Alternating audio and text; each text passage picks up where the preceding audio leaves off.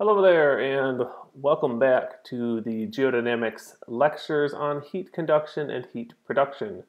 In this video lecture, we're going to talk about heat conduction. Our goal for the lecture is basically to introduce heat conduction and how we represent heat conduction mathematically. The basic idea is probably already something that's familiar to you. It's shown in kind of simple cartoon-like form here as an animation that shows vibration of some atoms in a crystal lattice, for example, and their red color indicates a more rapid vibration or more thermal energy, and you can see that by vibrating, the neighboring atoms also begin to vibrate, and heat is conducted in that manner. It's essentially an atomic scale heat transfer process. And it's something that's well described by a set of laws known as Fourier's laws that are the basic mathematical relationships that describe diffusion. Fourier's first law is something that states the flux of heat in a material Q is directly proportional to the temperature gradient. Now, that seems like a relatively simple statement, but of course I have a question for you, and you can take the opportunity to pause the video and think about this for just a moment. What would this relationship look like mathematically?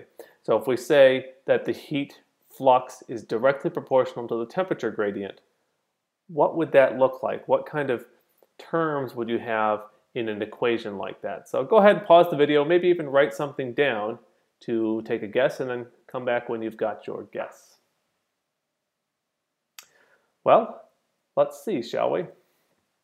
In one dimension, the translation into mathematical terms of heat flux is directly proportional to the temperature gradient in a material is something that looks like this. We would have Q, our heat flux term, equals, is directly proportional to, here is the thermal gradient, dt dy, and in this case we have a term out here in front that's k, and that's where this proportionality thing comes in. It's directly proportional or linearly proportional. Of course, there's a constant then out there in front of dt dy.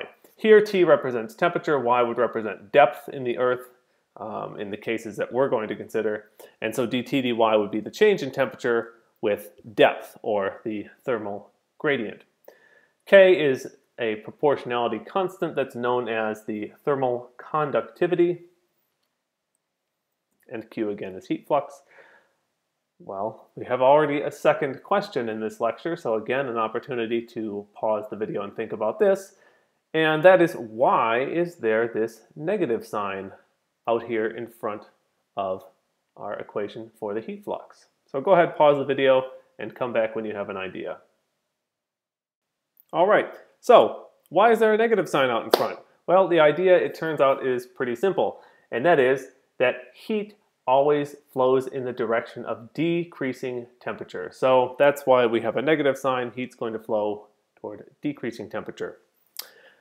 Now, the proportionality factor out here in front, this K, is called the thermal conductivity, and what we have over here on the left side are the thermal conductivity values for various rock types and other materials, just to kind of give you some ideas.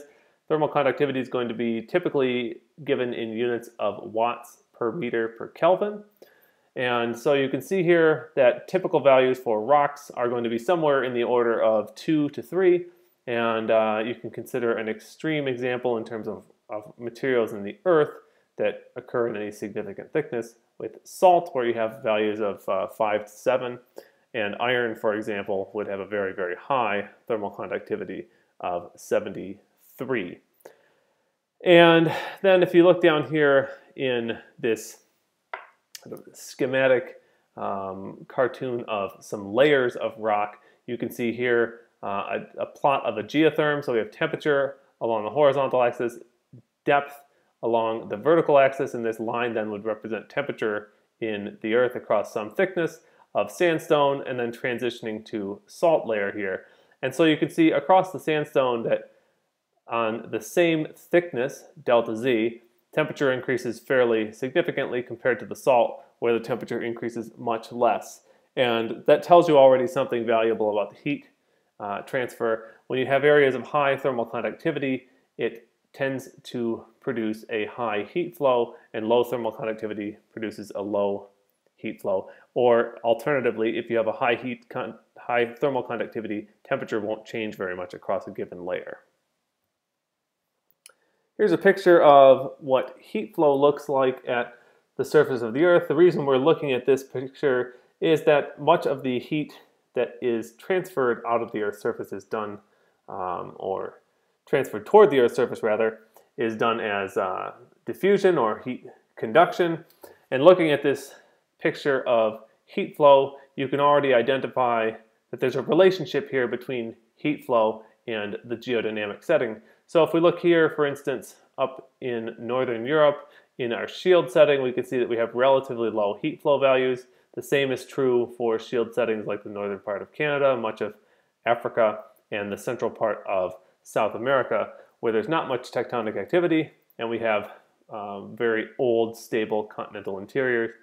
If you look, for instance, in the western United States, where we have active extensional tectonics, we see high heat flow values there. We see high heat flow over near Japan, and of course, along places where we have rift basins that are opening up, as well as parts of Central Europe.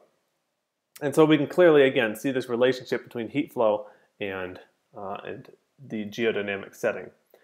To give you some numbers, global average heat flow is about 87 milliwatts per square meter. Continents have heat flow typically somewhere 65 milliwatts per square meter or so, and oceans it's closer to about 100 milliwatts per square meter for the heat flow. All right, so that's it for our introduction to heat conduction. Time to take your quiz and come back for the next video lecture.